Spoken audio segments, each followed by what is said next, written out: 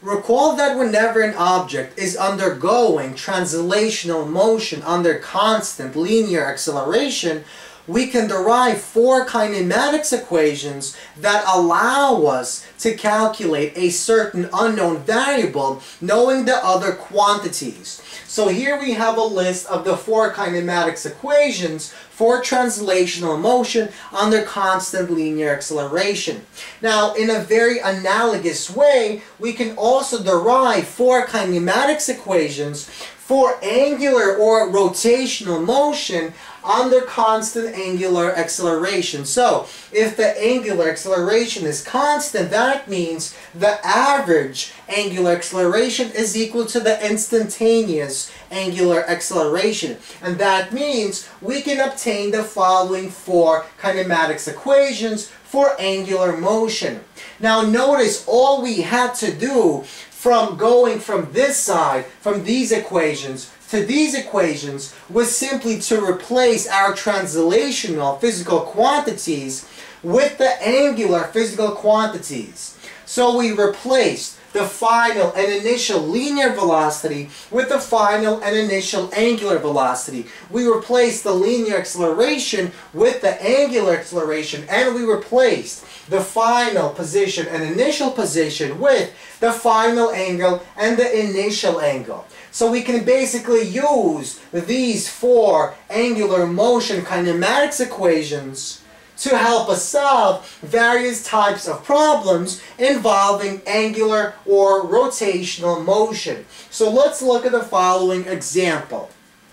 Let's suppose that a centrifuge is accelerated from rest to a frequency of 25,000 revolutions per minute in an interval of 25 seconds. So using this information and these equations, we want to calculate part A and part B. In part A, we want to find the average angular acceleration, which is the same exact thing as the instantaneous angular acceleration because we have constant angular acceleration.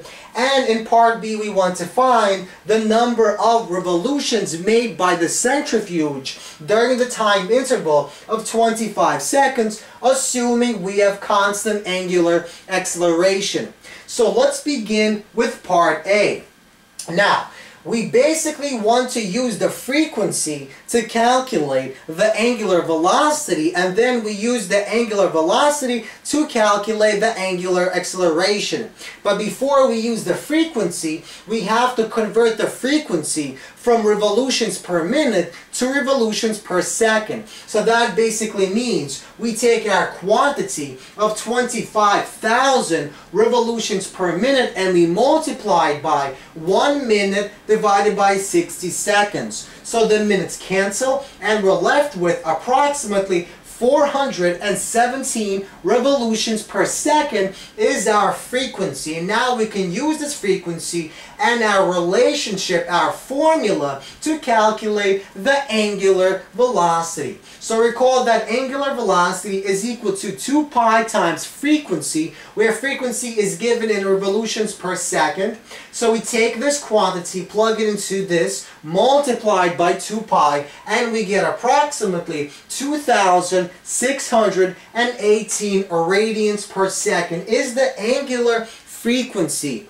And now recall, by definition, the average angular acceleration is equal to the change in our angular velocity divided by change in time. Now our initial angular velocity is 0. So that means we simply plug in this entire quantity into the top and the bottom becomes 25 seconds. So we divide 2618 by 25 and we get approximately 104.7 radians per second squared is our average angular acceleration, which is identical to the instantaneous angular acceleration.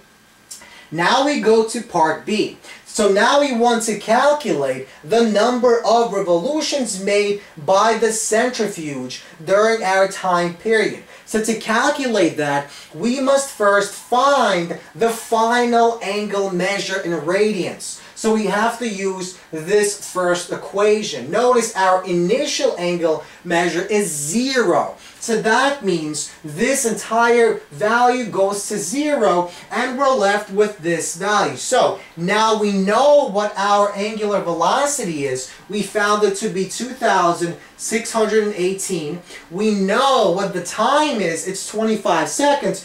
And we just found what our average angular acceleration is. It's 104.7. So we use these quantities, plug it into our calculator and solve, and we get approximately 98,000 radians. So now we take this quantity and we recall that in one full revolution there are 2 pi radians. So that means if we want to find how many revolutions are in 98,000 radians, we simply take 98,000 and divide that by 2 pi. And we get approximately 16,000 revolutions. So that means in a time interval of 25 seconds, our object rotates 16,000 times.